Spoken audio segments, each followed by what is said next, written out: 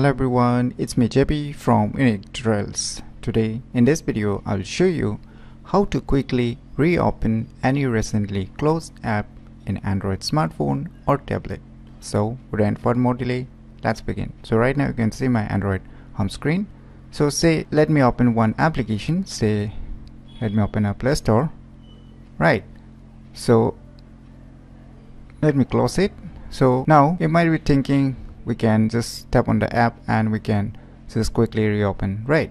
So if your application is on the home screen, then it might be possible, but if your other application gets open, say this is open already, right, and you want to open the recently closed app, but that might not be possible unless until you go back to the home screen or inside the app drawer, right? So it's not a quick method. So for this, what you need to do is just open the Play Store and just search for one application name as Hanger, and on the first list you will see the application. Just tap on it, tap on install to install this application.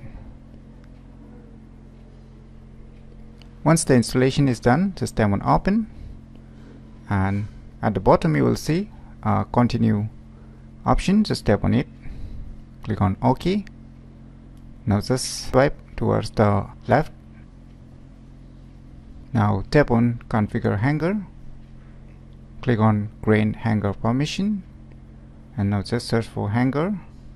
Just enable this Hanger option, move back. Now just slide down. As you can see, now one app bar is being created in the notification panel, right?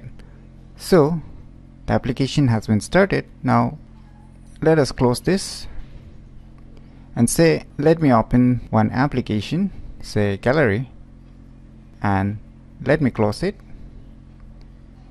And now just swipe down the notification panel, and now you can quickly reopen the recently closed app. Say we have recently closed the gallery application, so I'm gonna tap the gallery app icon.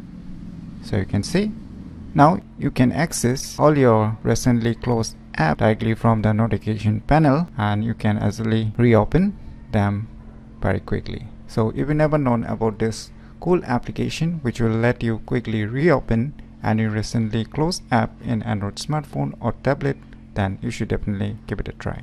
So if you find this video tutorial useful, please click on the thumbs like button, and if you're new to our channel, click on the subscribe button, and lastly, thanks for watching.